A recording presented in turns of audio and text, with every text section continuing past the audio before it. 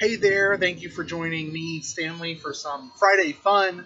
Um, and this week, you can see the lightning behind me. I'm shooting this on Wednesday during the thunderstorm because one of the things that I love to do is enjoy a thunderstorm.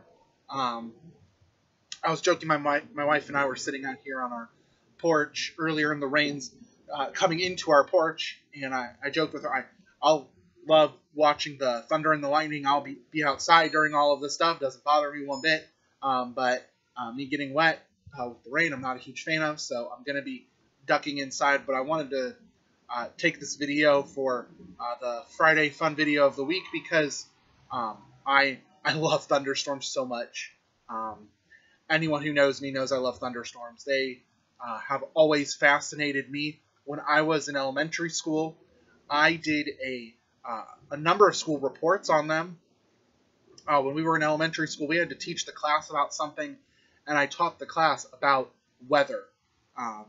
I remember watching the movie Twister when I was way too young to watch stuff like that, but tornadoes fascinated me. I watched a 2 VHS tape video set about tornadoes that contained both professional and amateur videos of tornadoes that were shot live. I've always loved storms. I find them beautiful. I find the lightning that comes from storms, I find it so beautiful. The thunder, the sound just relaxes me and it makes me happy. Thunderstorms remind me that things are ultimately out of our control.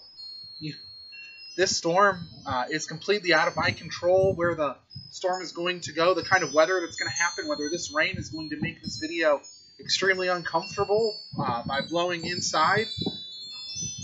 The lightning, the power of it, its unpredictability,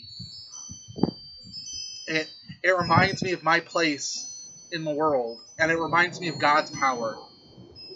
That God is powerful enough to calm a storm, that God is powerful enough to control a storm, that the power of the lightning, the roar of the thunder is nothing compared to God.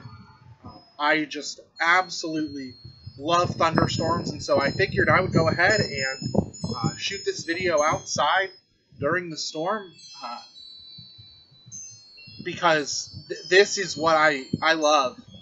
I find this soothing and relaxing, and that's not to say that there isn't reason to be concerned with it being a severe storm. I'm sure the thunder and lightning and wind will cause damage, and that's no fun. And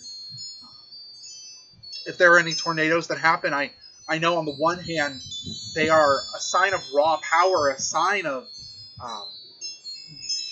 God's immense power.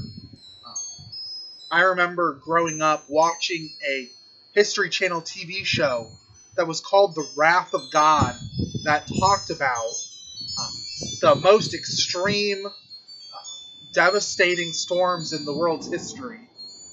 And so I get all of that, and I still find them beautiful, mesmerizing. And so I just wanted to share a moment with all of you in this storm.